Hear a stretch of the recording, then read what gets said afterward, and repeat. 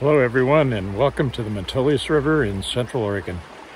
It's another gorgeous day, and today we're going to talk about wildlife awareness, ways that you can enhance your ability to see wildlife when you're out on your hikes.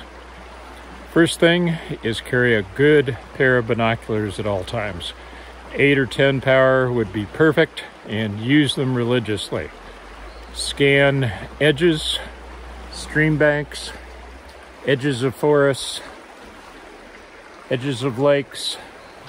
Look for anything out of the ordinary. Any variations in color to the background. Movement, of course.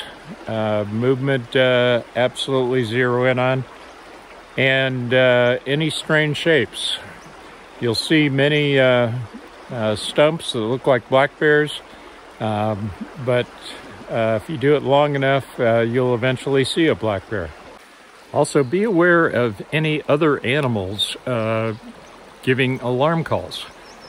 It's quite often that jays or ravens or other animals will advertise the presence of a predator to alert other animals that it's in the area.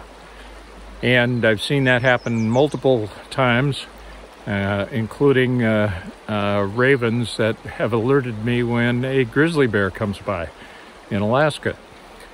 And also squirrels will do the same thing. So listen carefully. When you hear something sounding an alert, look carefully and closely at the surrounding area. Also, always be alert for evidence that animals are using an area. And by that I mean scat, tracks in the mud, along riverbanks, along roadways, and evidence of nests or dens. Scratching posts are excellent indicators that an animal has been in an area, and most likely it's within its territory and will be back again. I've also walked trails and have encountered a strong acidic smell, sort of like vinegar. Those are spray posts for bobcats and cougars. So just be aware as you're going along. The other obvious thing is you got to be out there. And it's like the adage of the fisherman who doesn't have his line in the water, he's not going to catch anything.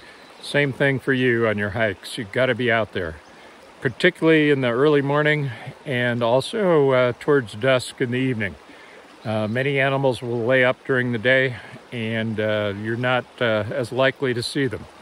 So get out early, be aware, look for evidence, look for movement, look for any activity and zero in on it, and I think you'll have a much better chance to see what you want to see.